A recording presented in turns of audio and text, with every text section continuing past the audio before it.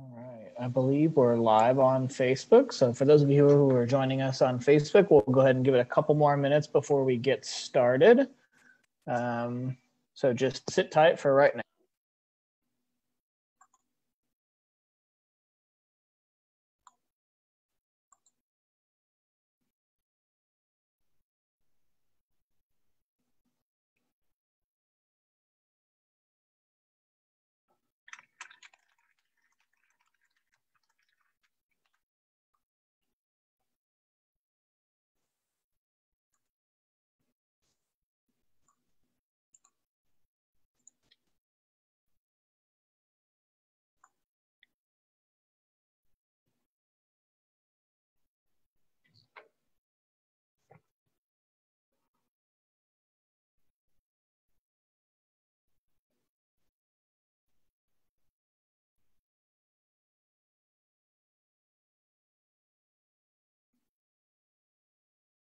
All right.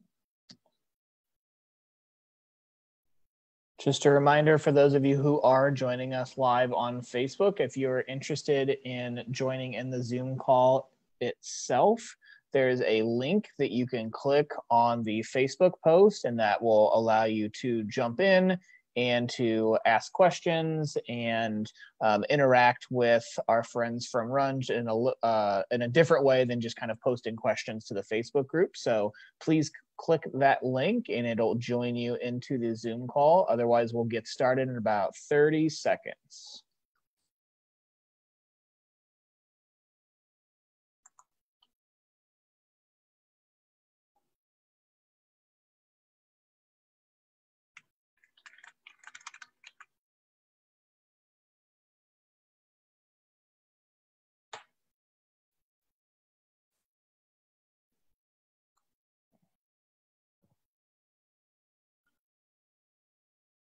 All right, so at this time, we'll go ahead and just get started a little bit early because I see some people are joining us.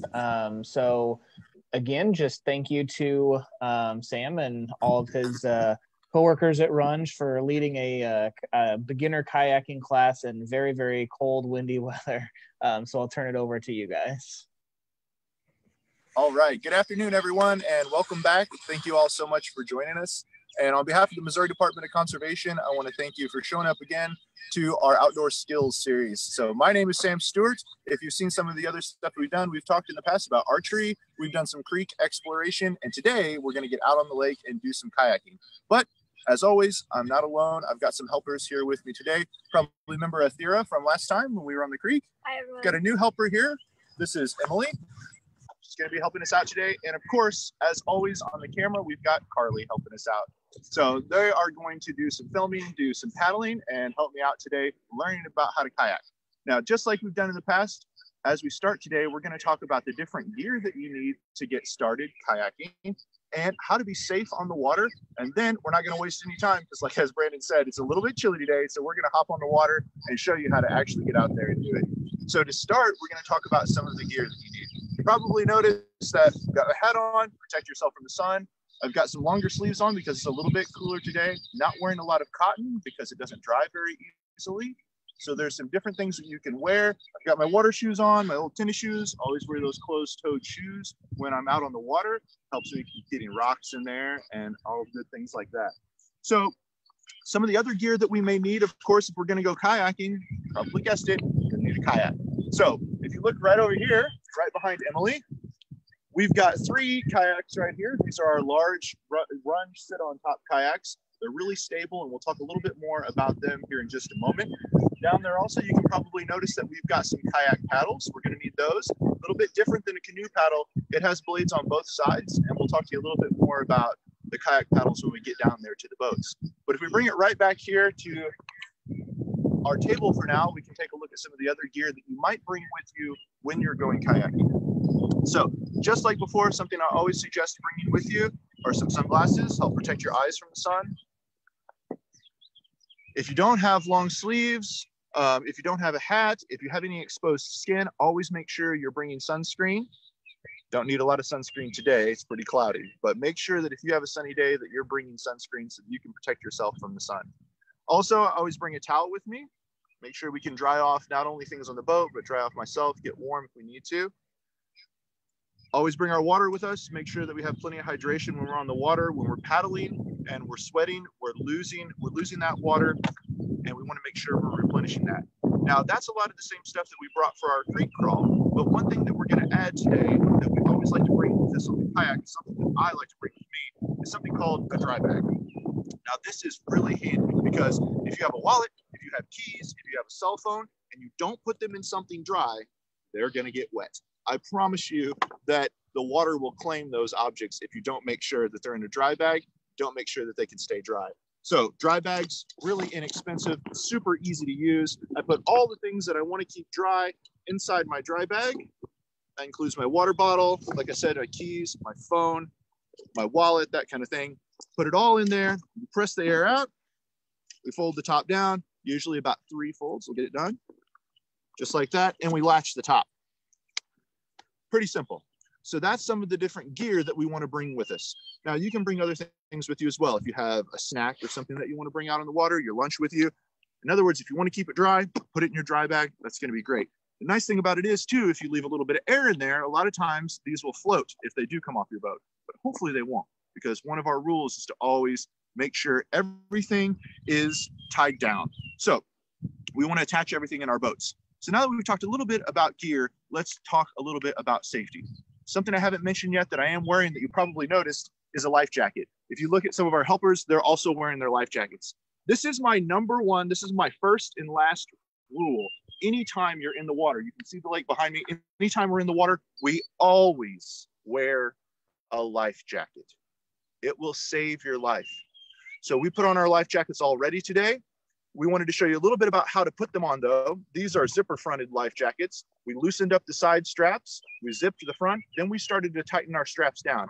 Tighten the sides, tighten the diagonal straps, and very least, to secure ourselves in, we tighten down the shoulders. Really important when you're wearing your life jacket to test it on yourself before you get into the water. If it slips right up and over your head, it's too loose. That's what'll happen when you fall into the water. It'll slip off of you. And that's what we don't want. Whenever we test our life jackets, we pull straight up on them. You notice how mine is staying in place. It's not coming off of me. So that's going to be just fine. If we were to need our life jackets, if we were to fall in the water and we needed them to save us, they would. So make sure that your life jacket is really snug. So snug that it won't come off when you lift on it like this.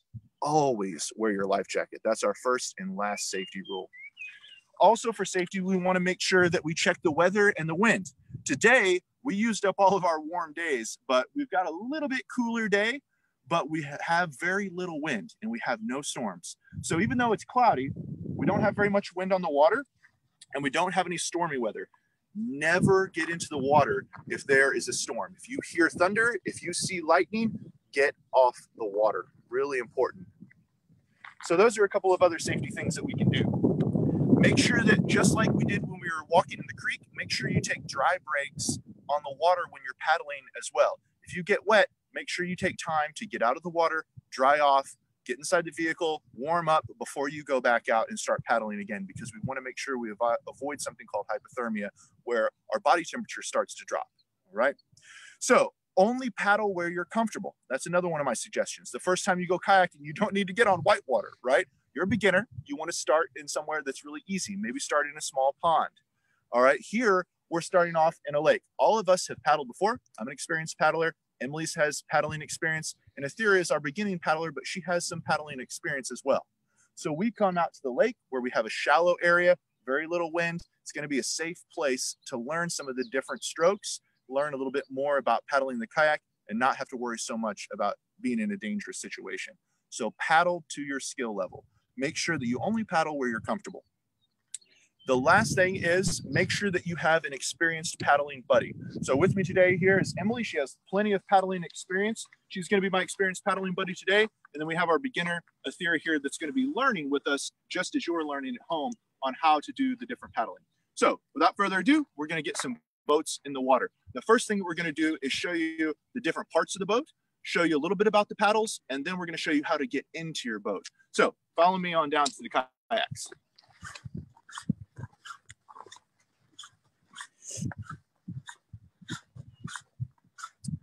Really important. Number one rule when you're in your kayak not only to wear your life jacket, but make sure that you attach everything that you don't want to lose. So if you don't want to lose it, make sure that you attach it somewhere on your kayak. So right here, we have some bungee cords. We're going to go ahead and attach our dry bag. Remember, that has our stuff in it. That's our sunscreen and our towel and everything else that we want to bring with us. Make sure that you attach that, all right? So we have 3 different kayaks here. We've got a few different parts of the kayak. Both sides right here are called the gunnels. We've got the bow in the front, the stern in the back. And then, of course, we have our paddle with 2 blades on it. Kayak paddles are pretty cool in the way that they have a blade on each side, so we don't have to move our hands back and forth. We don't have to change it over our body. We can just paddle just like this, and we can keep our hands in the same place. So we'll talk a little bit more about the paddles when we get in the water. So let's go ahead and enter our first boat. We're going to do a team entry on the first one, and it's probably the easiest way to get into your boat, okay? All right, Emily, you ready to get in? I'm ready. All right, so we're going to take Emily's boat down to the water. We're going to put it in the water, and then we're going to team get into the boat. Emily's going to get into her boat, but I'm going to help her out. I'll show you how that works. All right? Yeah.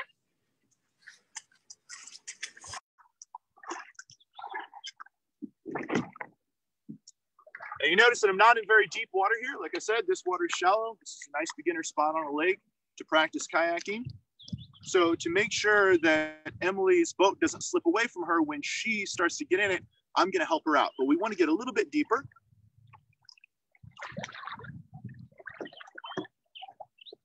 For this method, I call it just kind of the sit down method.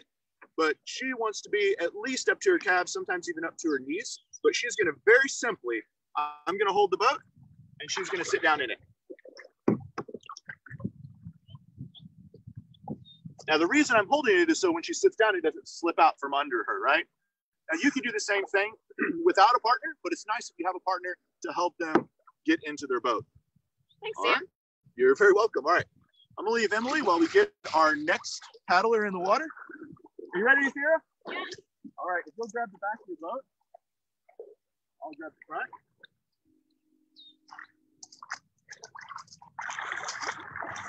All right. All right. What do you think? Do you want to push? Yeah. Okay. Sounds good. So another easy way is to put the boat in really shallow, just like this. Have that person sit down, and then we'll go ahead and push them in. Are you ready? All right. Emily's out there if you need any help. Thank you. You're welcome. One more way that you can get in your boat if you don't have a partner is kind of the way that you step into your boat while holding on to it. The important part about this last entry method is that you want to make sure that you maintain 3 points of contact. Show you how I try and pull my boat in.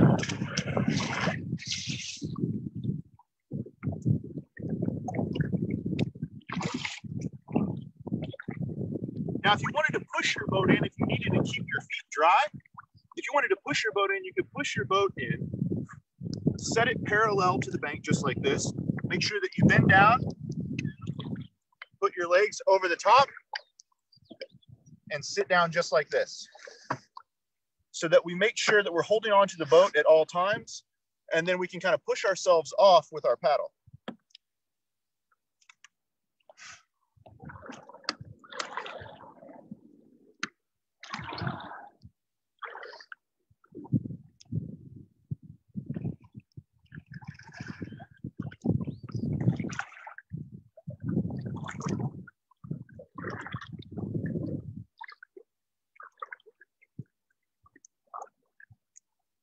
All right, we've got everyone in the water now, so we're going to line up over here. We'll talk a little bit about making sure the paddle is adjusted for you. Whenever you're in the boat, make sure that your legs aren't really bent. Make sure that they're out a little bit. And make sure your paddle isn't too short for you. Make sure you can hit the water with it. And a good way to determine where your hands need to go on your paddle is to put your paddle on top of your head, which sounds kind of silly, but it works great.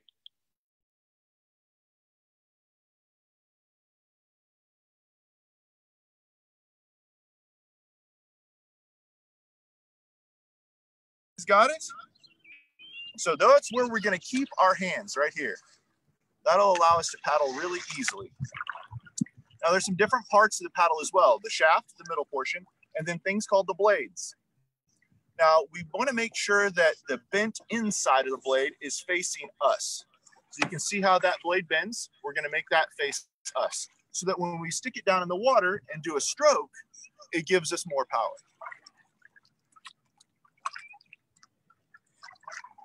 Now we're going to go into actually doing the different paddling strokes. So if we want to come over here and kind of line up next to each other, we'll back up just a little bit.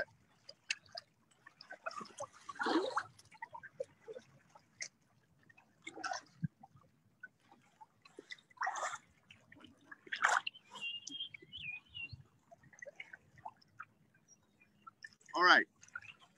So the first stroke that we're going to do is really simple, and it's called the forward stroke. Now, when you do a stroke, you want to stay inside something called the paddler's box. So that's kind of right here. So we don't want to lean too far out to either side. We want to stay pretty much in the middle. This is where we're going to paddle from. When we stick the blade of the paddle in the water, we want to make sure we bury the whole blade in the water. We push back towards us, stick out, and pull back towards us like this. So that's our forward stroke. I'm going to do a couple of back strokes just so we can see forward again. Stick the paddle in the water, bury the whole blade, and pull forward. And do it with the other side. Both sides the same way, just like this. All right, Thea, give it a try. There you go. You see how she's burying the whole blade? Good job.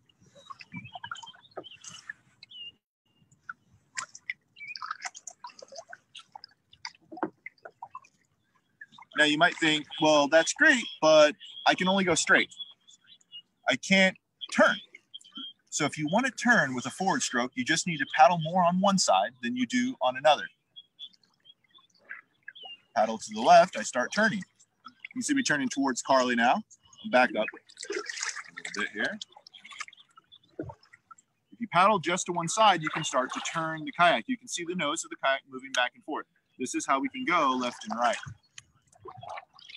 Another important stroke, this is one now you've shown me how to go forward and turn right and left, but what about stopping? And there's a really easy stroke that can help us stop. It's called the backward stroke. So once you have forward momentum,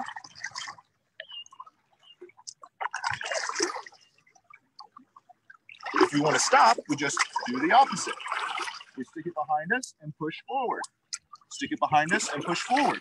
Now, not only will we stop, but we'll start to go backward. All right, Athira, so you're all the way at the bank. Let's see if you can do some backwards strokes and back yourself up.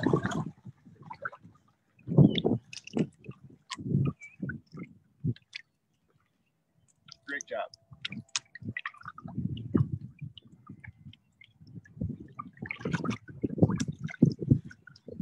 Really good.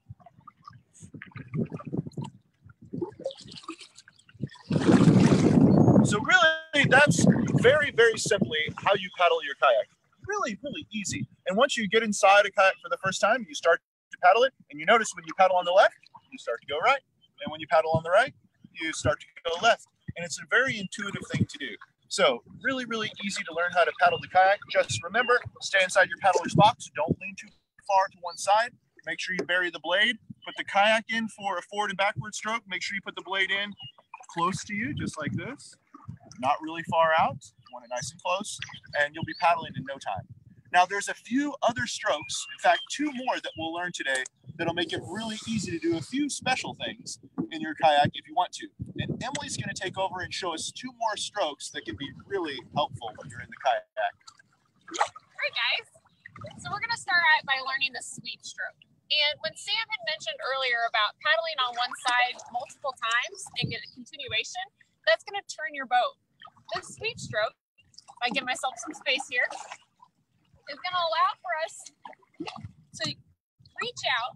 And Sam mentioned your paddler's box. We want to make sure we're not leaning too far with this one, but we really want to reach.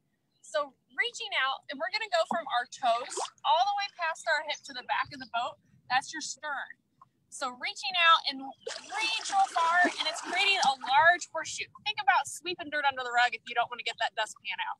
So you're going to reach and go all the way back, and you can see how it's going to allow my boat to turn much faster. So I'm going to come back out here, give myself plenty of room, and demonstrate that sweep stroke.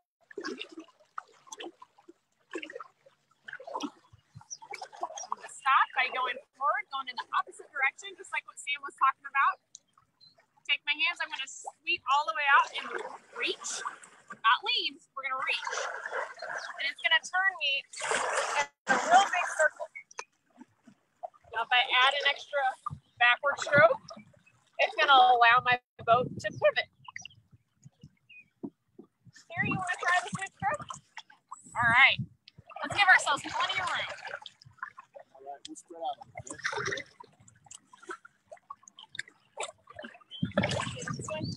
Either direction. So reach real far and make that big horseshoe circle. The further out you reach, the more you'll go in a circle and the less you'll go forward. That's the great thing about the sweep stroke. And instead of leaning, just reach way out. You can sweep one way, and then you can sweep the other. You can sweep one way,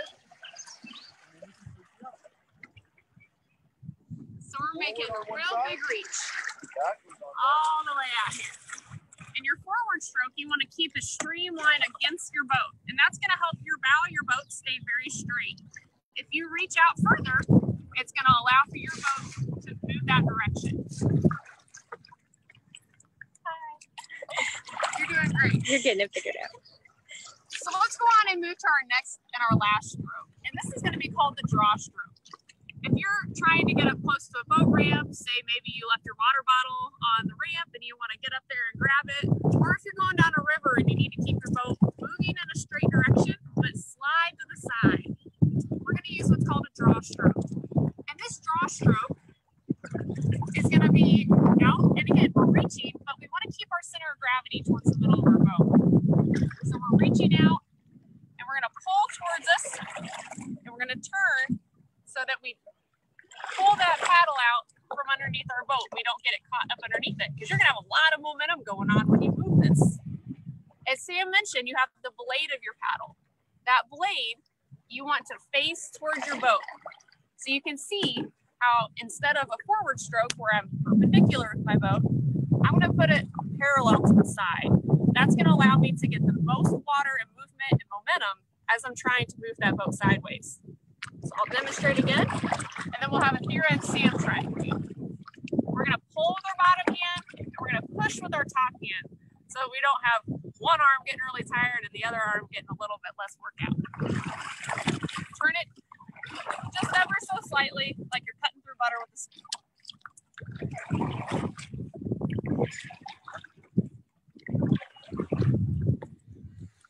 You guys want to give it a try? Sure. All right. So we go up nice and high. We don't lean, we reach.